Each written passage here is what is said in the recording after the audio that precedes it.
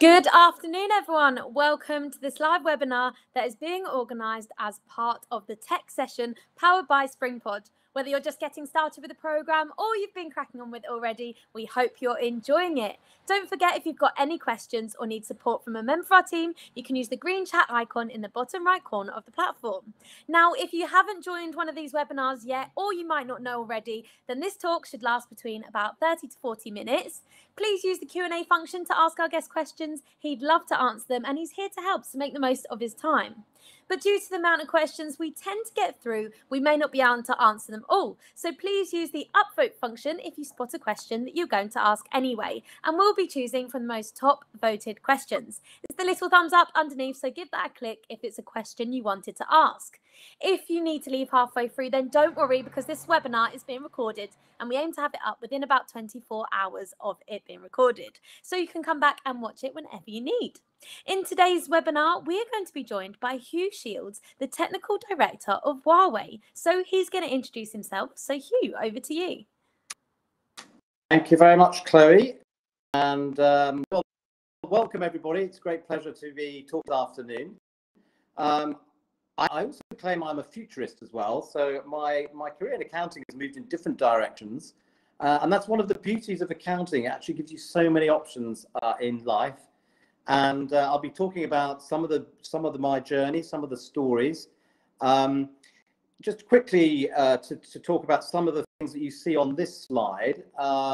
Firstly, at the bottom left-hand corner, I'm a member of the Institute of Chartered Accountants of Scotland. It's the oldest body of accountants in the world. It was created in 1854. So it's as I say, the oldest out there. I also, apart from working for Huawei, I have a board role at something called the Value Reporting Foundation. That won't mean a lot to you. What might mean something to you is something called ESG, which is standing for Environment, Social and Governance. It includes things like climate change and all the things that we worry about at the moment. And that board function is looking specifically at how you manage these risks. And then recently, and what I'm very happy about, you can see in the middle there, the Centre for Research into AI and Mankind, something I founded this think tank just last week, in fact. And we're going to touch on AI as we go through, because AI, artificial intelligence, I'm sure you all know, is going to have a big bearing on accounting. And when you're thinking about what you're going to do going forward, it's definitely worth thinking about the impact that AI will have on your futures. So if you go to the next slide, please, Harvey. So here's a sample of the various companies I have worked for.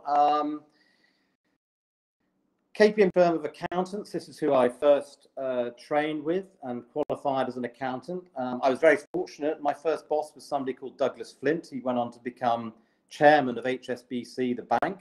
So a very influential guy, and somebody who's helped me a lot in my career. After I left KPMG, I went to work for Mobil Oil. You can see Mobil Oil on the right-hand side. They're not at Mobil Oil now. They're now ExxonMobil, one of the very largest companies in the world. Even at that time, Mobil was about the 10th largest company, so a very, very big company. And I'm going to tell you some of the stories that I experienced at Mobil, because my first Mobil was 100% worldwide traveling audit job. I spent 2 years on the road. Worked in 20 different countries. The second year I spent entirely in French-speaking Africa. And just amazing experiences. So this is one of the things about accounting. It will open the doors to all sorts of different countries. Accounting is not country-specific these days. Accounting is very much something that we have a common language. We have international standards of accounting, and different countries are doing basically the same stuff. So we have an ability to be highly mobile as accountants. Then after I worked at Mobil Oil, I went over with my wife to the Middle East. You can see left-hand corner, the Central Bank of Oman. I'll talk a little bit about Oman in a moment. Oman is a spectacular country in the Arabian Gulf, a country with many historic links to the UK, and a fascinating time we did have. And then the last one I mentioned here is Barclays Capital. I spent 9 years at Barclays Capital. That was the investment banking arm of Barclays. And I'm going to spend a few minutes telling you about what went on at Barclays Capital. So let's just move on to the next slide, please, Harvey. So why have I got the amazing San Francisco. Well, my first ever overseas posting, and this was still while I was at K, was indeed to San Francisco, and we had quite an interesting assignment. We had a client who had developed something called the MRI machine. Some of you might have heard of MRI. It stands for magnetic resonance imaging. It's really clever stuff. It basically it's like a fancy X-ray. The way it works is it causes tissue inside your body to oscillate at different frequencies, and those different frequencies, they can translate into different colors, and they can figure out what's going on inside you. What we were trying to do, though, because our clients had developed the MRI machine, they'd taken the patent, they developed the prototype with the inventor. They then licensed this prototype to various companies. When you license prototypes like that, you get royalties back, and they wanted us to check whether the royalties they were getting back were actually complete and accurate and so forth. And so we got sent out to San Francisco to do this checking work, and we were out there for 2 weeks. I had an interesting experience there. I was with an Indian lady. We were working hard all week. We worked hard up until Saturday night, and then I said to Kalyani, it's San Francisco, it's Saturday night, we really should go out. And Kalyani said, I'm not so sure about that. And I said to Kalyani, oh, well, you only live once. Now, Kalyani being religious, and her particular Indian religion, she looked at me and said, well, no, you don't. So anyway, nonetheless, we did make it. And we had a great time, and it was a great way to start my overseas work. Next slide, please, Harvey. Now, I'm not sure if you guys know who this is, but this guy done not so long ago, a guy called President Mobutu of was then a country called Zaire, is now the Democratic. I spent 3 months of what was then Zaire, and this was in 1994. The country was in a lot of difficulty. So this is when I was working for Mobil Oil, and I was doing my audits. But the country was experiencing 50% inflation per month. If you compound up 50% per month, it's 20,000% a year. The highest denomination that we had was 10 US cents. Inflation was completely out of control. The currency was out of control. And when we came to pay our hotel bills every month, we literally had an entire hold all of currency to pay the hotel. The actual banking system had completely collapsed. There were no banking cards, nothing. The country was so dangerous that we had bodyguards everywhere we went. And I actually, despite having bodyguards for most of the time, managed to get myself kidnapped at a certain point. I was held at gunpoint for 3 hours. So that was quite an interesting experience I had in Zaire. But yeah, this is what they were really after. I was kidnapped in one of the local airports. They were just after money. And so Mobil sent round their guy with the money, and they asked, how much do you want from Mr. Shields? They said $400 US. I was thinking, it must be worth more than that. But anyway, $400 was what they settled at, and I was set free. So that was my excitement for that morning. Next slide, please, Harvey. Now here we are in Oman. This is at the time one of the it's probably not quite the top hotel now in Oman. This is Muscat in Oman. It's called Al Bustan. It's actually personally owned by the Sultan of Oman himself. When I interviews, they put me in this hotel for the weekend, and I thought, this is pretty good. When you walk into the, it's a bit like walking onto a James Bond film set or something. It's just stunning hotel, and you can see the private beach they have, the hotel. It's really spectacular place. Well, I was working for the Sank of Oman, and so in that sense, my ultimate boss was in fact the Sultan, although there were 2 people in between. It's a really interesting country. I don't know if anybody's been out that way, but if you get a chance to go to Oman, it is a beautiful country. It's a very mixed country of terrain. It's partly mountainous, it's partly desert. They even have a monsoon season down in the south, so it's almost like a tropical rain belt. Fascinating place. I was out there working. I was helping train the locals in the ways of accounting. I also helped the bank implement some accounting systems. I was there for 2 years, and it was a lot of fun. If you like the sunshine, it's a good place to be, because basically there's every single day in Oman. The difference is that in the winter it's a perfect temperature. So from maybe October to March, it's 28 degrees every day. Beautiful, beautiful weather. And then it's like somebody hit a switch, and from April through to September, it's more like 45 degrees. It's incredibly hot, and you don't really want to be outdoors in the Omani summer. So it's in the summer, but great time in Oman. I think I learned a lot. When you go have the opportunity to work in other countries, try and experience the culture, try and learn a little bit about the language, try and learn a little bit about the history of the place. We actually in this country, in the UK, we have a long and rich history with Oman, and actually a lot of our special forces do their training out there in the desert. Ex-special forces soldiers are doing security jobs in Oman, so you can meet some interesting characters out there. But as I say, I really recommend, even if you just go on holiday there, it's great. But as I say, from an accounting point of view, it's a great chance to get out and see the world. Next slide, please. Now, this is a guy called Bob Diamond, an American go-getting investment banker. He's in charge of Barclays Capital, the investment bank of Barclays, when I was there. Extremely ambitious man. In fact, Barclays Capital did incredibly well while I was there. I mean, when I joined, we had 2,000 staff, and when I left, we had nearly 20,000 staff. So that was a period of maybe 8 or 9 years. So we grew incredibly, incredibly quickly. And it was a very successful time up until the credit crisis. I mean, some of you may remember the credit crisis hitting the economy in late 2008, 2009. It was a period of immense stress for Barclays, and I was in there, trying to help. The big thing that I tried to do was to raise enough money that we didn't have to either go to the government for a bailout or rely on current shareholders for money. In the end, we were able to raise money in the Middle East.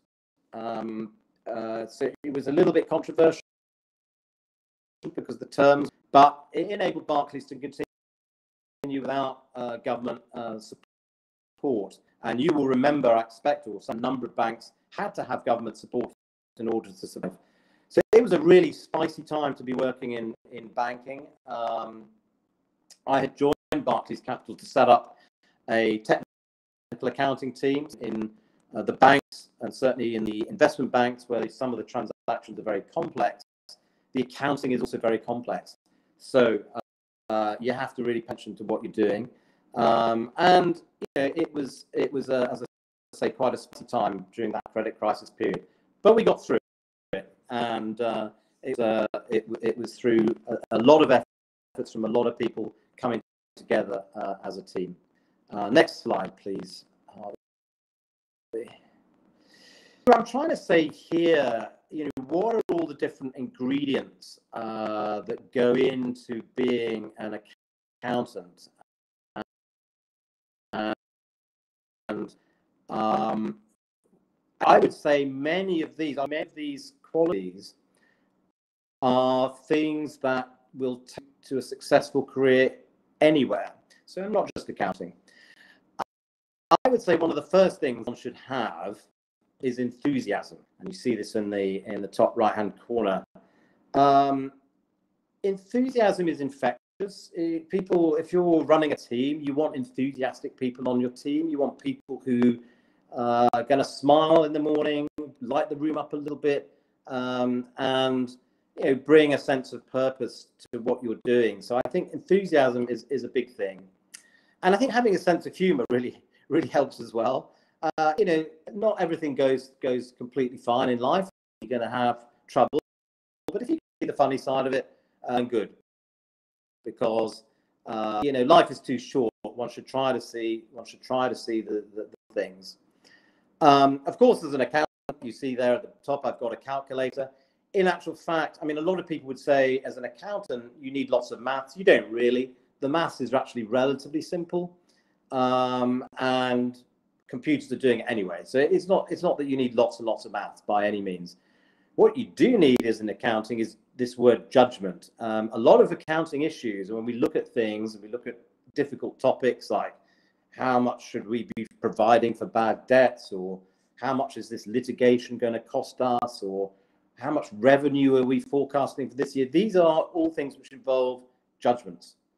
And one of the things is accounting is not a science. I guess a lot of people would say, when you look at a set of companies' accounts, you think, well, these numbers are hard and fast. Well, they're actually not. They tend to involve a lot of judgments, and they are, in statistical terms, the numbers you find in financial statements, they're like point estimates in a range. So we could have chosen different numbers. So there's a lot of judgment goes to finalizing things. Another big thing is working hard. I don't say these slides, but I write books as well. I've written 8 books. One of the books that I'll be shortly publishing is an imaginary conversation between Thomas Edison, he of the light bulb fame, and Henry Ford, the founder of the Ford Motor Company. It's an imaginary dinner conversation between them, and it's going to be called Success on a Plate, and it's basically their formula for success in the workplace. And the thing they keep coming back to again and again and again: work hard, never give up. And this is great advice for anybody in their careers. If you work hard and you never give up, eventually you will find the answer. And Thomas Edison famously said, well, he experimented thousands of times in order to get the light bulb to work. Every time he got a failure, he didn't see it as a failure. He saw it as eliminating one possibility from what he had to do. So, and he often, people often do give up just at the point when they're going to succeed. So that's a really good piece of advice. Just never give up. Keep going, keep going, keep going. And I would strongly recommend that. We have at the bottom there, we've got they're having a happy team meeting, and I think that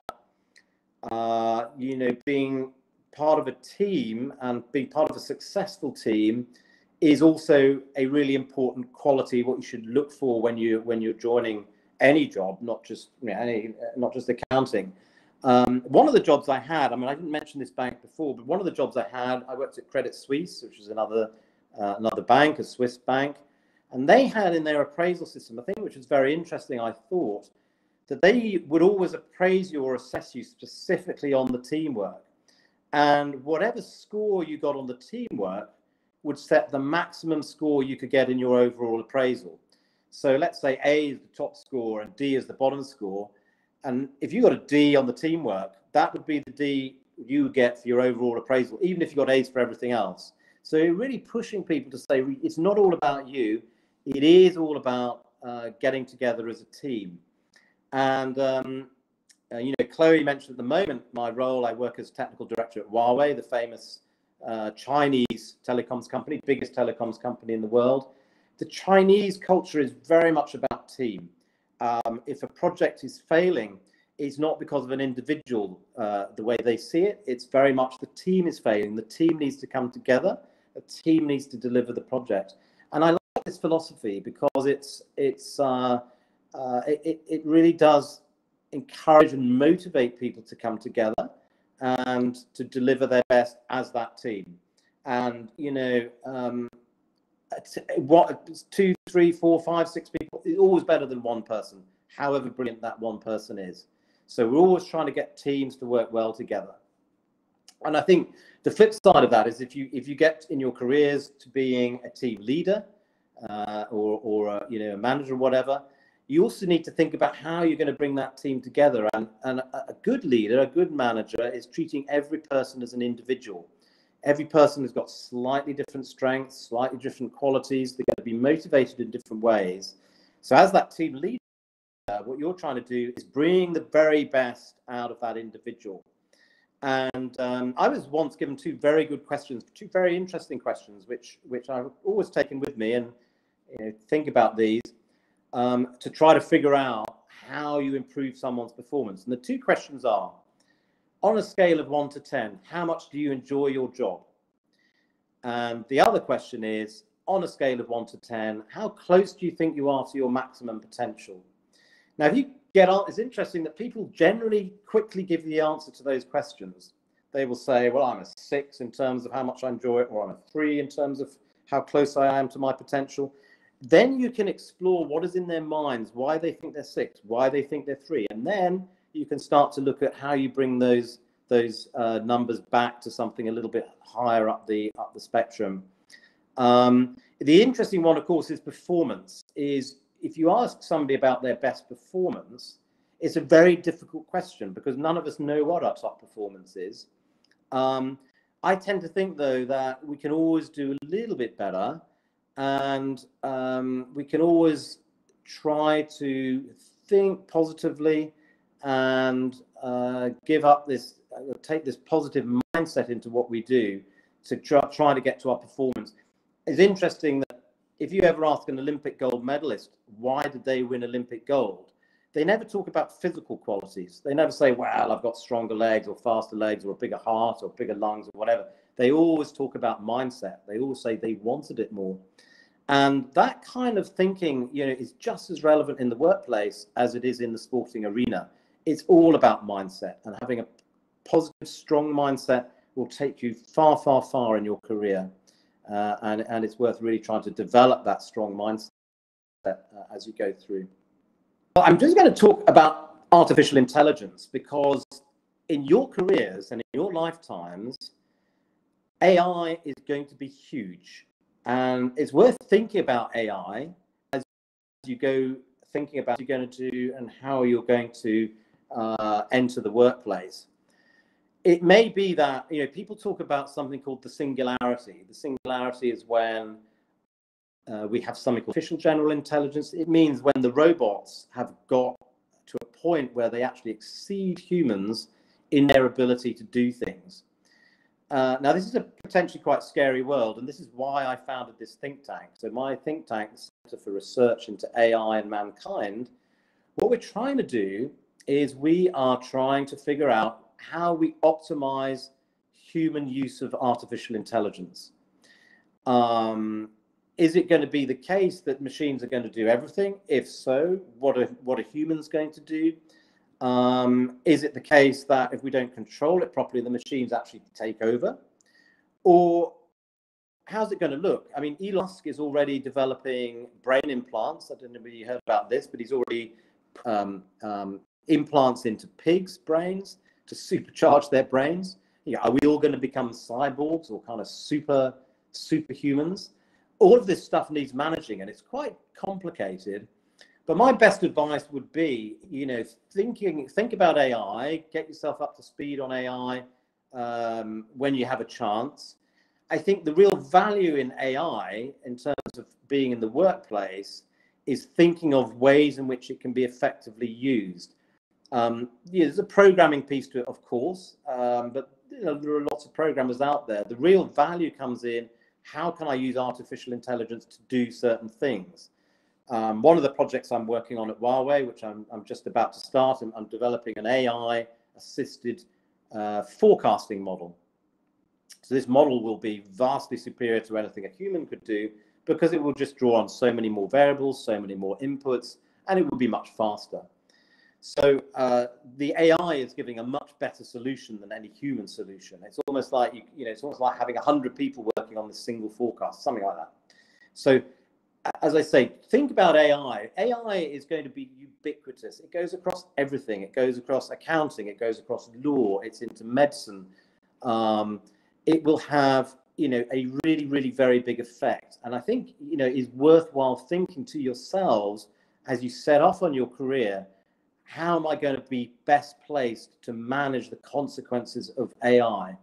In narrow spheres, AI is already exceeding man's capacity. So you might have heard Google have a subsidiary called DeepMind, and they developed a machine which could play the Chinese game Go.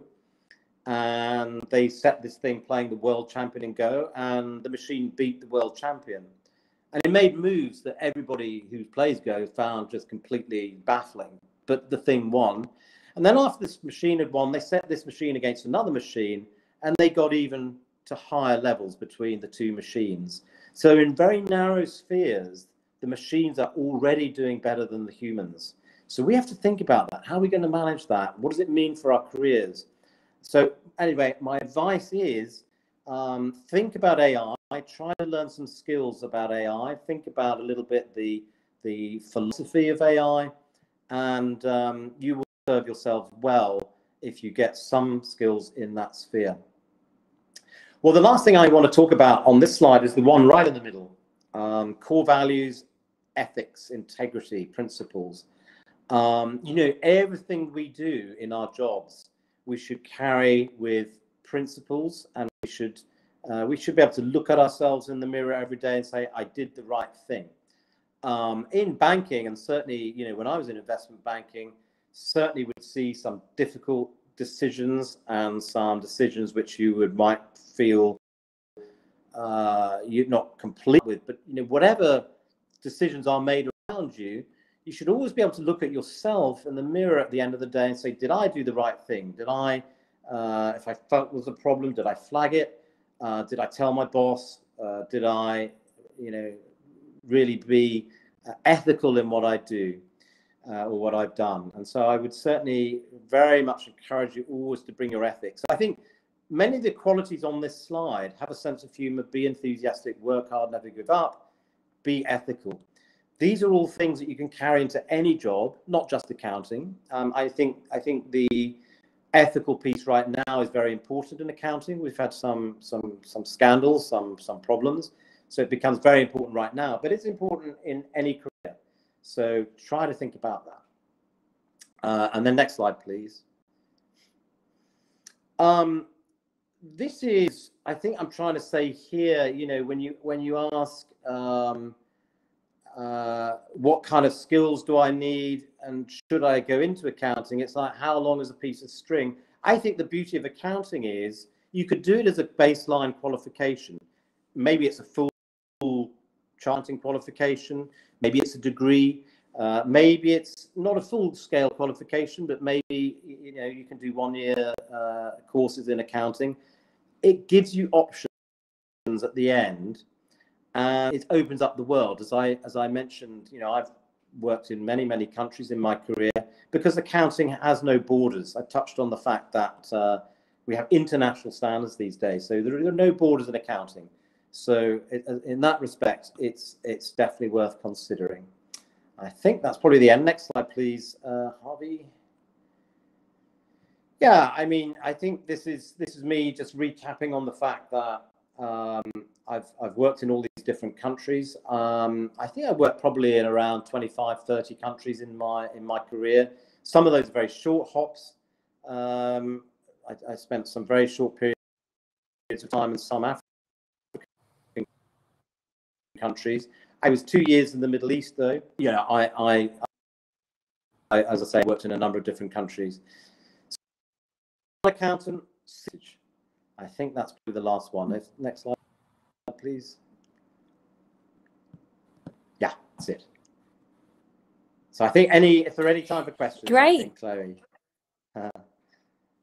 Yes, thank you so much for that amazing presentation, Hugh.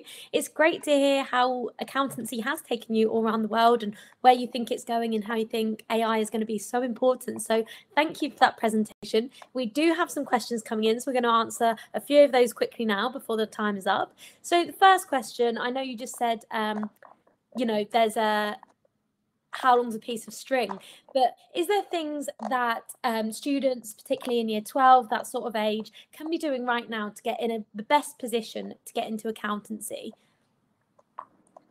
I think that the best you can always do is try to get like a holiday job or something like that, maybe an internship.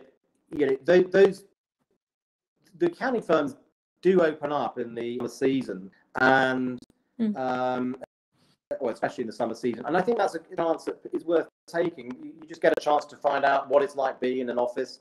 And I did that in my, when I was a student, I did a number of stints in the summer holidays, and it just gives you a chance to find out what it's like. I would say quite scary when you're a student. Going into an office for the first time could be a little scary, but you've got to start somewhere. So I think that's what I would suggest. Try and get into some office experience. Yeah, great, thank you. And you mentioned that it's not all about maths, actually. A lot of people think that originally. But is it important to have a high grade in maths while at school, do you think, to have a basis there? I don't think it really is. I mean, I think you don't want to be, you don't need an A level. I mean, I know people who did history degrees, English degrees, whatever, became qualified accountants. You need like a certain baseline, GCSE or whatever we call them these days, O levels. I did the baseline, but it's not complicated maths. It really isn't. A lot of it's just adding and subtracting. It's not a lot more than that, frankly. So don't worry about the maths. They don't have high, A level or whatever. It's not going to. Great, thank you. And you touched on there about your friends that have had different degrees and then have moved into accountancy. And in your presentation, you also mentioned that there's different levels. You can do a 1-year course, you can do a degree. There's lots of questions, so I'm going to kind of pull them together about degrees, whether there's a specific degree you should have, if there are other degrees you can do, what qualifications do you need to be a chartered accountant? Can you sort of tie that in as one? Are there any that you recommend or a path you? Yeah, well, this is interesting. So when I think right now you can become a chartered accountant, really any degree at all. It wasn't the case when I was studying. It's not Institute of Chartered Accountants in Scotland. You had to have either a degree or a postgraduate diploma. I just graduated 1-year diploma in Edinburgh, and that allowed me to get into the institute program. I found that 1-year degree, 1-year postgrad course quite helpful because it's an idea of what accounting was about, enabled me to make a decision. So we're talking about, you could do a 1-year course, see whether you like it or not. It's not about accounting, you don't want to do it. So doing the 1-year course, it's not necessary to have a degree these days to become an accountant. I think it's probably true that if you do a degree, you're in a better position. I mean, that's always has to be true, but it's not a necessity. So if you want to go on history or English or whatever, one should do so. If you're choosing a degree, I should choose what you're most interested in, what you're passionate about. Do that. Worry about the accounting later. Great, thank you. And moving on then, I like this question. Thank you. So next up is kind of to get a better idea of what you do daily is what does a day in your life look like nowadays?